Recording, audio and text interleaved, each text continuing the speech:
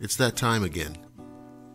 Time for us to gather together and share a nightmare. And we have all the proper ingredients. A setting sun, a deep, dark swamp, and most importantly, a monster. A wicked stew indeed. Our tale is called The Thing in the Lake, a sinister recipe for a horrifying midnight snack on the Nightfall radio show.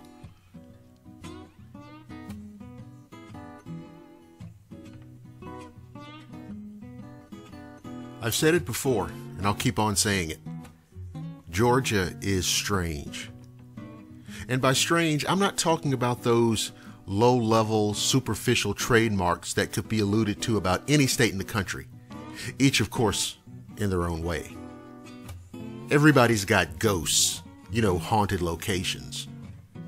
And UFOs, holy shit, they're zipping across the skies coast to coast with impunity. And my God, if you live anywhere between Atlanta and Anchorage, and there's more than 2 or 3 trees, a Bigfoot sighting is totally possible. But Georgia Strange is old, deep, mysterious. As old as the Paleo Indians, Georgia's first inhabitants. I remember my grandfather telling me about Suwannee Lake on the north side of the Okefenokee Swamp. It's an oxbow of the Suwannee Creek, which runs from the west into the swamp. But he told me about there being a strange creature in the lake. In fact, he called it a monster. He told me that it even killed people before. It would either swim up under the boat and turn it over, or it would just snatch someone right out of the boat. In either case, it would rip and tear its victims to pieces. He said it was something prehistoric, or maybe even something that came from space. He even caught sight of it once. That's what he told me. It was back in the 50s. He and a friend were out on the lake fishing, and just as dusk was coming on, they heard an enormous splash.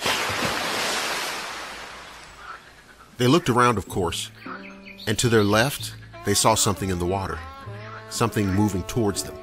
And whatever it was big, at least the size of a big bull alligator.